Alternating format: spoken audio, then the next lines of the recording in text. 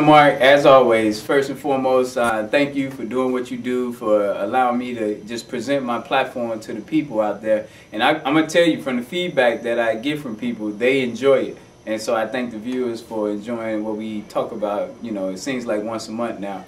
I'm Syron Smith, community activist, organizer, philanthropist, office manager at an accounting firm, and right now the candidate for the 15th Ward City Council here in the city of Chicago.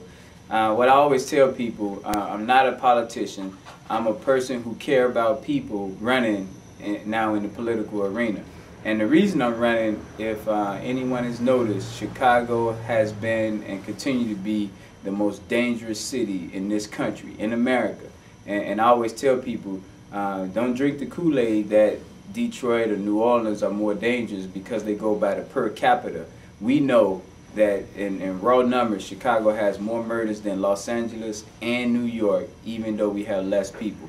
And these murders are occurring in concentrated neighborhoods. So that is why I do what I do every single day, because I think we have to make it safe for the average person in Chicago. So that's the #1 platform, is the violence. And anyone, I don't know when this is going to air, but we had 2 police officers murdered this week, 2. Now, some cities go without a murder of their officer in 5 or 6 years. We had 2 murdered this week alone. I want to say 5 or 6 for the 2010 year. Totally unacceptable. Unacceptable that we have over 380 murders so far in this city. And the sad part about it, I believe we've become desensitized to murder. I believe that there's some people who don't live in our communities and they say that's sad, and then they go right back to Black Friday and Christmas shopping. I believe there's certain people in the neighborhoods where it's occurring and saying, you know what, there's no hope, I'm just going to live my life. And I believe we need a leader, someone who can stand and say, you know what, let's care again. I read in the Sun-Times today, in the Sunday Sun-Times, the mother of the young man that was murdered, someone burglarized his home. Police was out there doing the evidence, checking for the evidence, and both of them were slain. And she saw what she believed the assailant running down the alley. And she said, we just don't care anymore. And once again, we need an alderman, we need politicians who care about the average person, not just the special interests. So enough about the violence and that's my #1 platform. I want to make that very clear to people. The other reasons I'm running is because we lack transparency, accountability in our government. Finally, Mayor Daley is going to step down, and I believe that's good for the nation, especially us here in Chicago. We need a strong city council, weak mayor.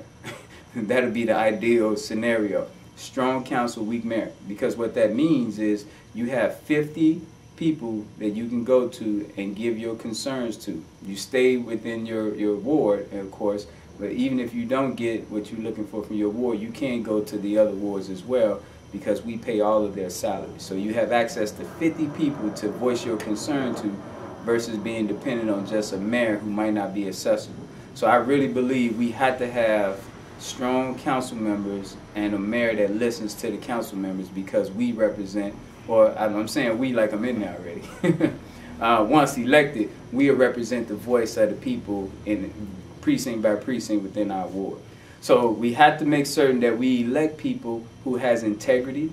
If you look at, you can Google my name. If you look up Syron Smith on YouTube, you will see a history and a track record of service. And service across multiple lines: senior citizen service, the youth service, people who've been murdered, the mourning family member service. You see me working with on education issues, safety issues. So that's what you want to look for, and hold people like myself accountable. Don't come and just let me come and say, sign my petition, this is what I plan to do. I heard Reverend Meek speak on Channel 11, and he said something that was profound. I thought, Karen Morin, I believe that's her name, she asked him, she said, give me something to tell the viewers on why they should vote for you. And Reverend Meek said, you know, he gave the cliche stuff, you know, vote for me because of this, this, and this. And she said, give me more, give me some specific things you're going to fight for and positions you're going to take up. And he said, what's the best thing for viewers to do is to look at what I have been doing so that you can gauge and make an intelligent decision on what I will probably do once elected.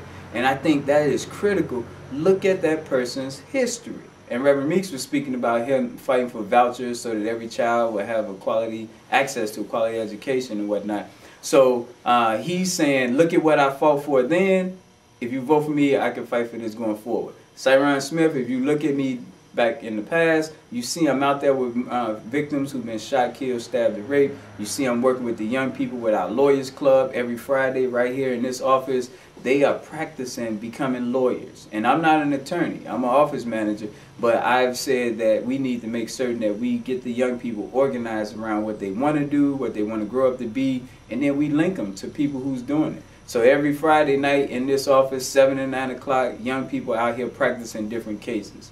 Every Saturday, right back here in this office, we have about 15 to 20 teenagers. Some are being deployed out in the 15th Ward, going out there talking to people block by block, finding out what's important to them.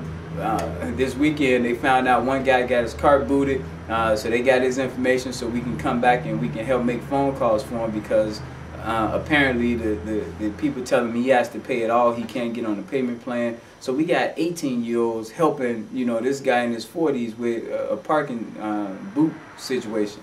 They also are in here between 6 and 8 on Saturday discussing drugs, gangs, sex. A week ago we talked about the whole gay and lesbian movement here, and they voiced their honest perspectives on that. And of course the grown-ups, myself, we give our input, but we want them to express themselves. I believe if we give our young people the opportunity, they will be able to make decisions that we'll be surprised by. On Fridays also, the young people go out and they help the seniors. We had an 80-year-old when I was getting my petition signed. She said, you know what, I'm tired of people saying sign for me and you never see them again.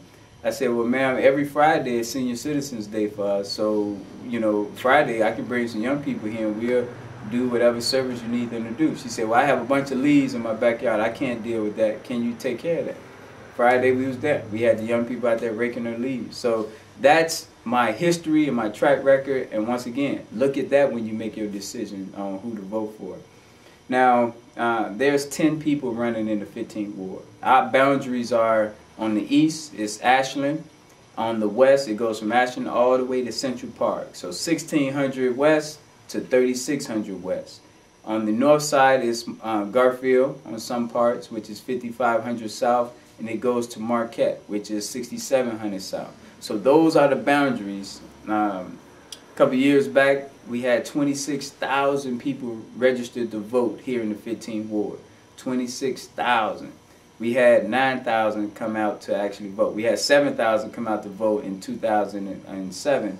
And then just last November 2nd, 2010, we had 9,200 come out to vote, which is very high for our area. Some precincts had 48% turnout, which is pretty good. So the point is we have a lot of voters who haven't been energized enough to come out to vote. There's some people on my team who say that's unacceptable, you better vote. The ancestors died for this right.